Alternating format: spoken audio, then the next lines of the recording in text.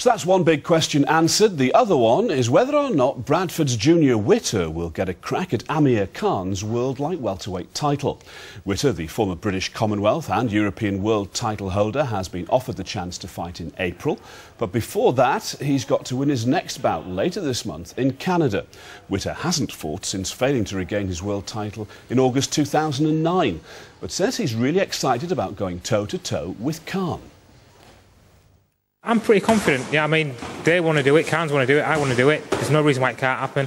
I mean, it's the biggest fight about for Amir Khan at the minute, so there's no reason why it shouldn't do well. It'll sell well. I've had that many people come on to me for tickets already. It's ridiculous. I mean, it's the fight everybody wants to see, apparently.